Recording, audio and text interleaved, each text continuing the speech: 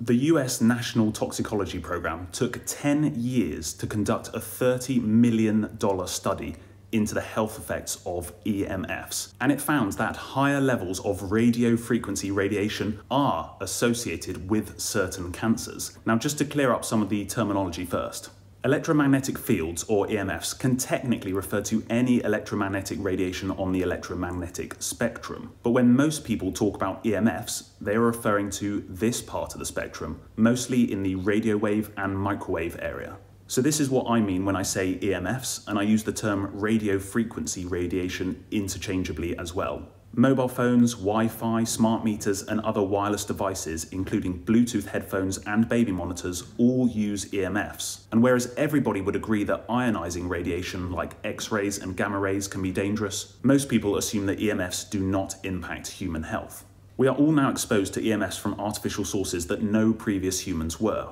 I reckon every human innovation has come with some sort of health impact, and I'm betting that EMF-emitting devices are not the exception, and that the impact is not positive. Of course, the effect might be relatively minor, but the fact is that people don't fully know, and rather than applying the precautionary principle, the whole population, including pregnant women and children, have been enrolled into an experiment as to what happens when you bombard humans with artificial EMF sources for their entire life. The National Toxicology Program study was conducted on rats exposed to radiofrequency radiation used for 2G and 3G mobile phones, and it found clear evidence of an association with tumours in the hearts of male rats, some evidence of an association with tumours in the brains of male rats, and some evidence of an association with tumours in the adrenal glands of male rats. In addition to seeing tumours in the male rats with higher exposures to radiofrequency radiation, NTP scientists also observed other changes in the hearts of exposed male and female rats that supported their conclusions.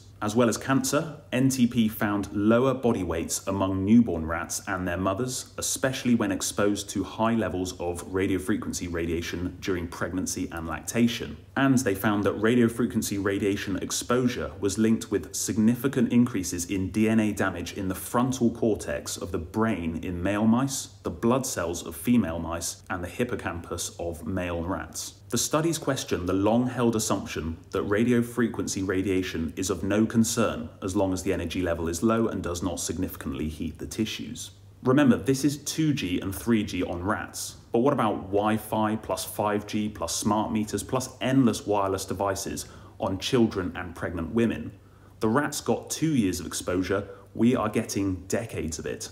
The levels and duration of exposure to radiofrequency radiation were much greater than what people experience with even the highest level of cell phone use, and exposed the rodents' whole bodies. So these findings should not be directly extrapolated to human cell phone usage. We note, however, that the tumours we saw in these studies are similar to tumours previously reported in some studies of frequent cell phone users. This is in reference to gliomas, a type of brain tumour that some, but not all, human population studies have suggested may be associated with heavy mobile phone use. Other studies have raised concern about the possibility of EMFs altering the blood-brain barrier and impacting hormone systems, as well as a possible association between proximity to power lines and childhood leukemia. See the links in the description. And of course, there might be other subtle but widespread effects on humans that we have not picked up on yet. Plus, people's exposure to EMF-emitting devices continues to increase, and we'll only get a clearer picture of the effects of that several decades from now.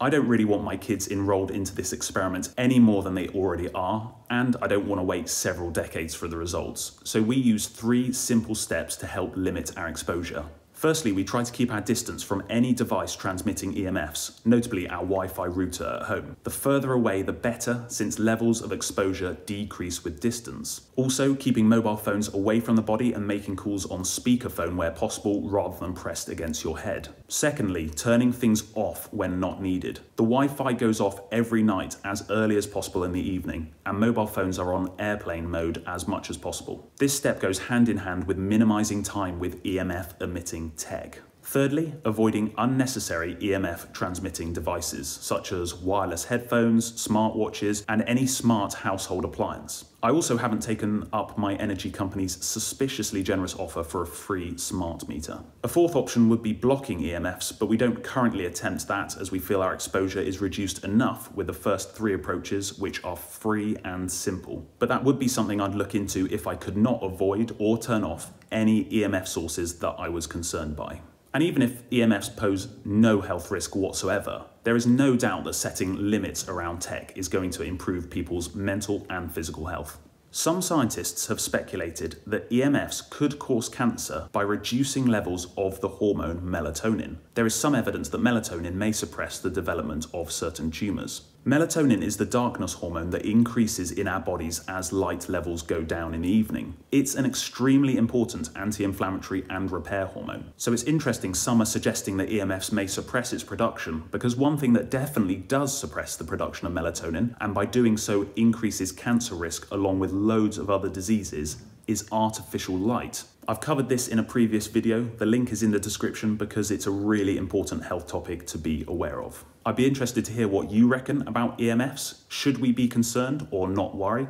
And definitely let me know in the comments if you have any other steps you take to limit your exposure. Thanks for watching. Please do subscribe, and I'll see you next time.